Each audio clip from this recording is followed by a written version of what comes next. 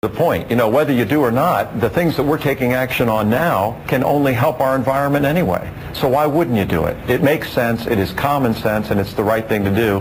It protects Florida, and it protects our planet. And I think that what we have to make very sure of is that we don't wait for this too long, because, as you said, it's a vulnerable coastline. If we have global warming, and as we have stated in my speech, that it is now, we see the signs now, not 10 or 20 years from now. We see it now in California already with the fires. We usually have the fires starting end of summer, beginning of the fall. We now have a year-round fire season. We've had so many fires already this spring. So we see global warming. We see with the melting of the snowpacks, reducing the floods in the winter, less drinking water in the summer. So we have to act now. Is this a Republican issue? Is it a Democratic issue?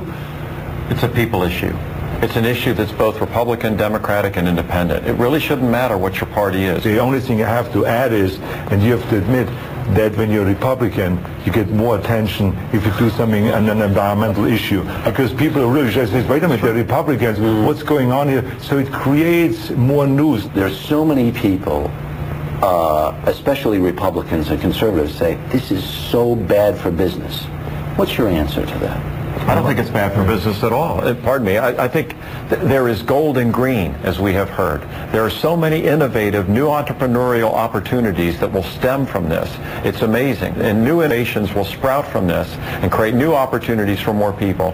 Different ways to develop cars, different ways to utilize appliances, solar technology that we can learn from and benefit from economically. We are changing from the Industrial Revolution to the green, clean revolution.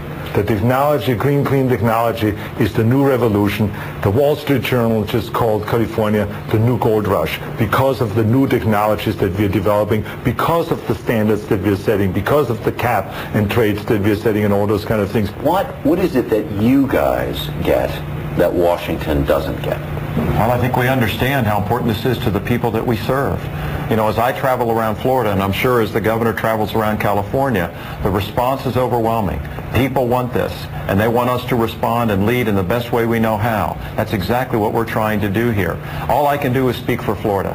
And if Washington comes along, that's great. But in the meantime, we have a duty as governors of large states to do what we can. The United States, when you look at the map, it's the cities, it's the counties, it's the states, not just Washington. Washington is one city. So what we want to do is since Washington is not responding, we're going to go and form partnerships with the cities and the counties and with the states. We come together and we're going to go and send that signal to the rest of the world that we are getting our act together. For 2 years, California has been battling the Environmental Protection Agency to either force the federal government to reduce greenhouse gas emissions or be allowed to do it themselves. A Supreme Court ruling in April rebuked the Bush administration for not doing more. Can you wait for the Environmental Protection Agency? Can you wait for the White House to figure this out? Well, as we have told them this spring, that our clock is ticking. And so comes this fall, October, we're going to sue. There's no two ways about that because we're not going to wait. And you promise you're ready to go to court this fall if you get the federal government's cooperation? My preference is if the federal government comes in, it is our partner, always with everything. We never want to fight the federal government. We always want to be partners with the federal government. And on many issues, the federal government has been a great partner for us, if it's healthcare and other issues. But in this particular case, we're going to fight the federal government because we have no choice. I just spoke with one of our U.S. senators yesterday, Senator Bill Nelson, who's working with Senators Boxer and Senator Feinstein to have an amendment to the appropriations bill for the EPA that would say within 30 days they need to respond to California. Within 30 days from now, they need to respond to Florida. Hopefully they can get that amendment passed, but if they don't, we will partner with our friends from California and make sure we get this action done. That's pretty audacious. Yes. We have a duty. That's right. Governor Schwarzenegger and Chris are not alone. Nearly 30 states have committed to standardizing the way greenhouse emissions are reported. It's